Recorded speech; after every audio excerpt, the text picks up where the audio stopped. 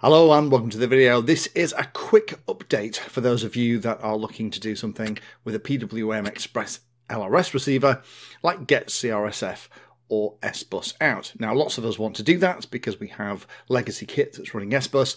I actually did a video all about that. However, there are two distinct, separate, different ways that you can enable it, and it really depends on the receiver that you have, how that works. So I thought it would be useful for those of you that keep asking me. I actually had a Patreon ask me about this the other day. So for all of you that have asked me and all of you who are interested in this, hopefully this is going to dispel a little bit of the confusion. So let's look at a couple of examples, and these two receivers, both from Radiomaster, one is an ER6G, the other is an ER8. These are both PWM receivers, but both are capable of outputting both CRSF and SBUS, but the way you set them up is slightly different. So these are two great examples, and shout out to Radiomaster for actually making sure that all the information I'm about to give you is technically accurate as well. So let's start with this thing here. This is the ER6G. This is actually designed for gliders, which is why it's kind of the long, thin format. There aren't any additional ports on here. There's no additional places that you could kind of plug an additional connection into. For this kind of receiver, then what you have to do is repurpose two of the PWM outputs to act as the serial output, and then that can be set up as either SBUS or CRSF, and you can plug it in as normal. To configure that, what you'd have to do is power up the receiver, let it go into Wi-Fi mode, and then connect to it via your computer by connecting to the Express LRS RX Wi-Fi access point.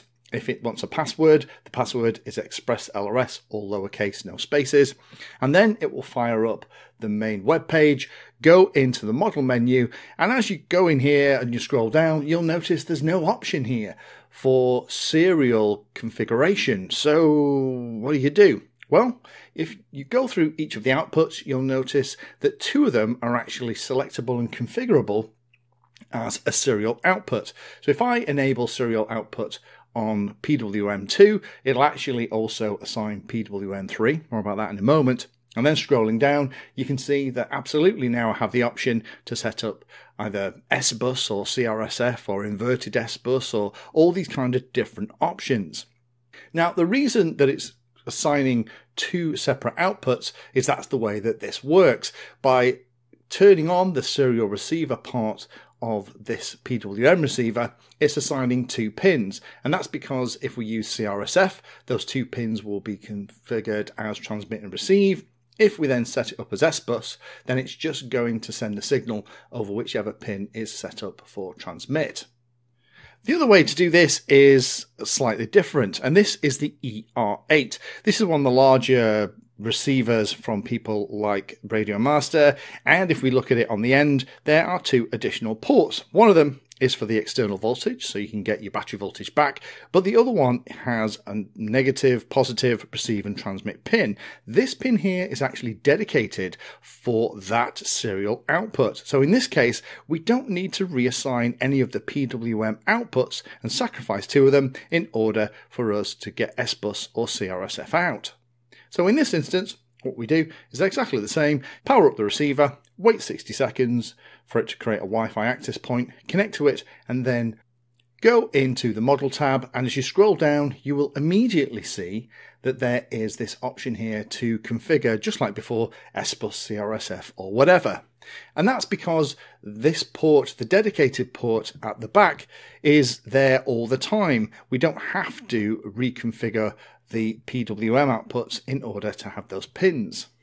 Now, the nice thing about this type of receiver where you have that separate dedicated port is it's also easier to configure via the Lua script on the radio. In the Lua script, you can configure the protocol as either CRSF or SBUS, and that kind of does the same thing as what we've just done via the web page.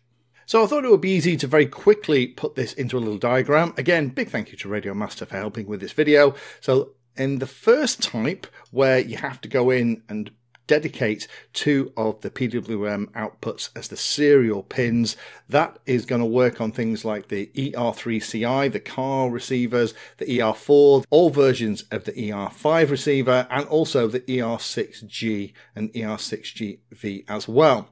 The other way of doing it where that port is always there and it's dedicated for this stuff, that's going to be the ER6, ER8, and all versions of the ER8G and GV has it too. And a quick note on how you would wire that up. And again, you have the 4 pins on the port of something like this ER8. If you're setting it up CRSF, then you're just going to connect all the pins up as you would any CRSF receiver. So ground plus 5 volts, the receive pin goes to the transmit pin on flight controller or stabilizer, and vice versa. However, if it's only going to be outputting SBUS, then you only need to connect the ground and plus pin and the TX pin as well. So hopefully that helps those of you that are confused about this. The fact that there is those 2 different ways, one way you have to kind of repurpose some of the PWM output pins in order to get the serial options to appear, has been confusing some people. So hopefully that helps those of you that have been stuck. I know I was, because for a while I couldn't figure out what was going on too. Thank you for watching the video. If you watch my videos and find them useful, then please take a moment to hit the like and subscribe button. It helps the channel a lot. If you really like what I'm doing here, you can become a Patreon and support the time I spend helping others and get access to lots of exclusive benefits. Link is in the video description. Remember that all the videos on the channel are organized into playlists, so you can easily use those playlists to find all the videos on a subject that you are interested in. Add Painless 360 to your searches on Google and YouTube, and it'll help you find my content for any particular topic. Thanks again for watching, and as always, happy flying.